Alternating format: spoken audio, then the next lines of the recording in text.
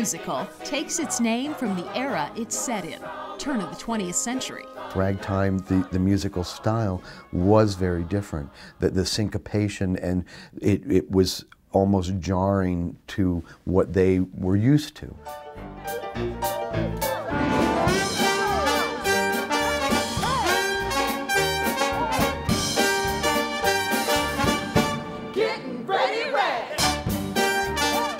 It came out of the African-American idiom in the early 20th century and late 19th century.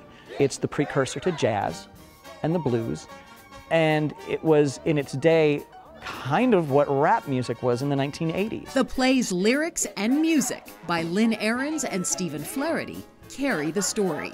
Ahrens and Flaherty, who have a huge catalog of music that they've written, I think this is probably the gem in their catalog. The score is unlike anything I've ever heard. It's grand, it's lush, it's beautiful, it's specific to a time and place, and it's also timeless.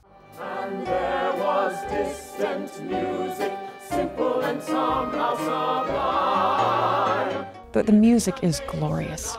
I keep thinking every time I listen to a new song, I keep thinking, oh, that's my favorite. And then there's another song that comes about and you go, oh no, that's my favorite.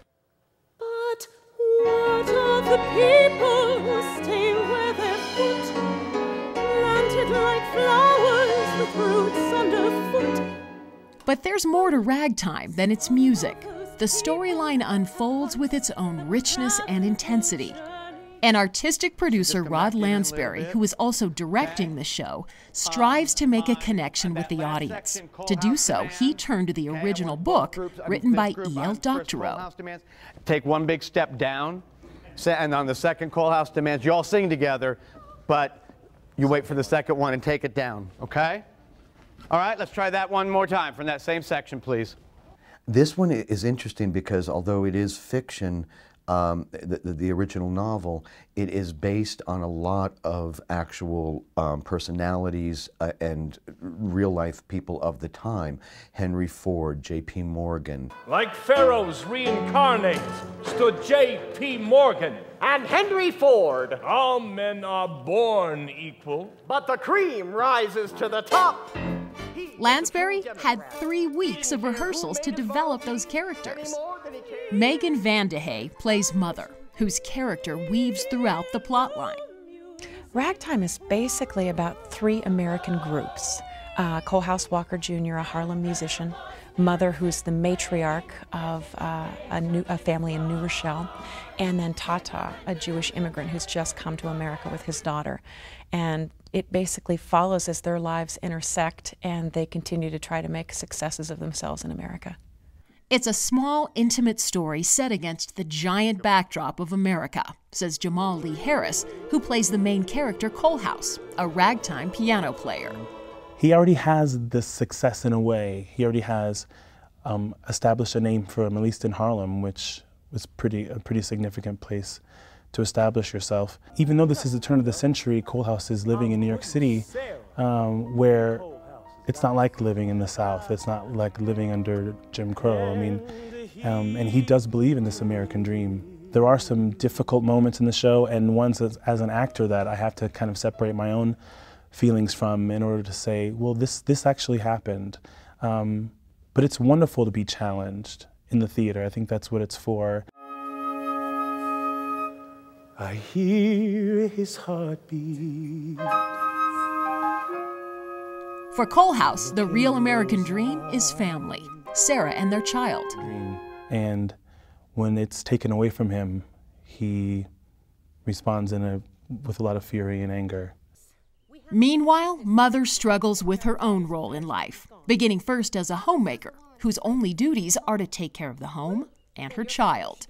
And other than that, Father takes care of everything else.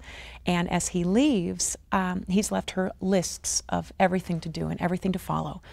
Until she finds a child in her garden, an occurrence that's not on her assigned list, says Vandehay. Oh, Holy Mother, get water, clean linens, and call a doctor. Oh, is it alive? Oh, God, please, let it be.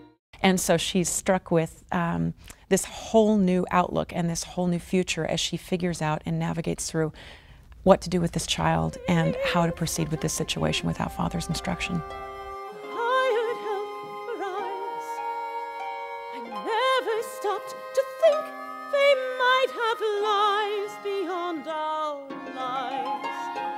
Here in America, anyone at all can succeed. Actor Wayne Kennedy carries the voice of the third group in Ragtime. He's kind of the voice of the immigrants, the immigration that was happening, and everything that you see all the pictures and hear all the stories of the huge immigration at that time. And so he's from Latvia. Ragtime's epic storyline touches on the issues of the turn of the century. Hey, mister, here in America, anything you want, you can be. I would love people to walk away from this feeling that they had learned something, as well as being entertained. They had learned something about America. It was the music of something beginning, an era exploding, a century spinning in riches and rags and in rhythm and rhyme. The people called it ragtime. Ragtime the Musical runs September 13th through October 2nd at the Arvada Center. For tickets, call the box office at 720-898-7200 or go online at arvadacenter.org.